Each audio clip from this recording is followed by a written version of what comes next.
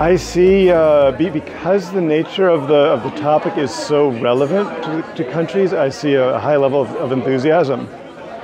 I see that they have a lot more to contribute than they have in the past in terms of the discussions.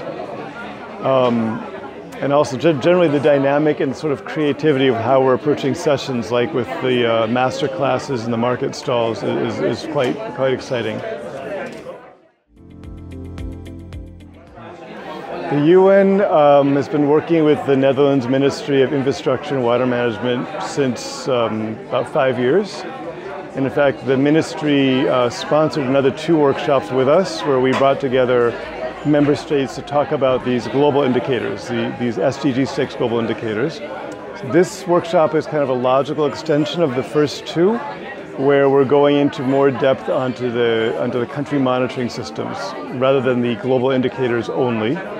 But the UN, because we've been supporting countries and because we've been working with the Netherlands the last couple of years, it was a logical chance for us to play a role in the follow-up process for the countries.